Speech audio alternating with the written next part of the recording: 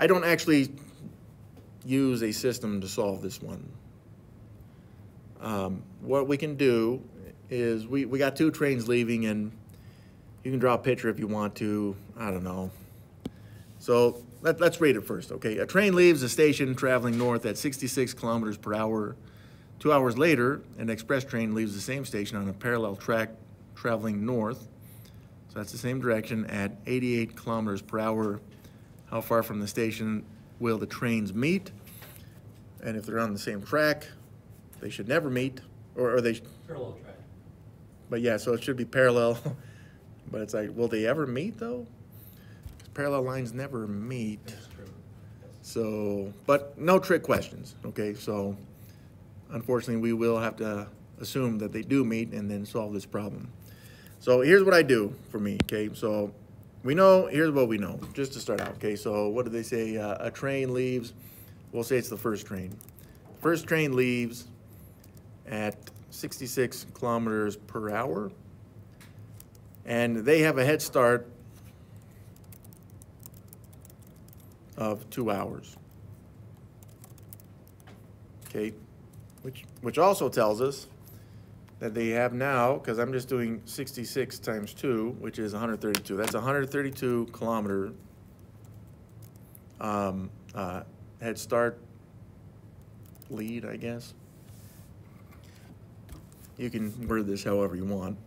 But that's kind of the main number that I need right there. It's one of the main numbers I need. I know that the first train leaving, by the time the second train leaves, they are now 132 kilometers ahead. But we know that the second train, excuse me, is faster by, and this is just 88 minus 62. Oh, sorry, I see that's the copying stuff, right?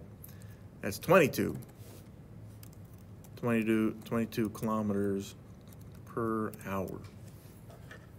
Okay, so they're going 22 kilometers faster every hour. And what's our question here? How far from the station will they be? With these two pieces of information right here, I can tell how many hours it will take for the two trains to meet. Does that answer the question? No, but it will help me to finalize the question here.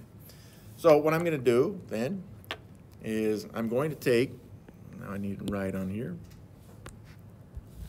I'm going to take the 132 hours, sorry, kilometers, the 132 kilometer lead, and I'm going to divide this, that's my fraction line, by the speed, which was 22 kilometers per hour.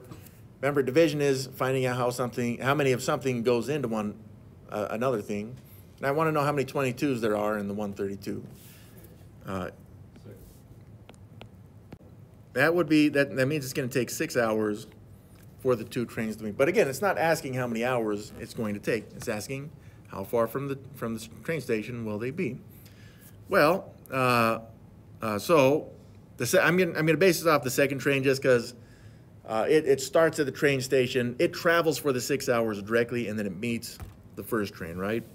So we know that distance equals rate times the time. And for the second train, we know that its rate was 88 kilometers per hour multiplied by the time, which is 6 hours, and we get, so the distance should be 528, but not just by 28, that's kilometers. Now, if we've done this correctly, we should be able to do this with the first train and get the same value. So the first train was traveling at 66 kilometers per hour.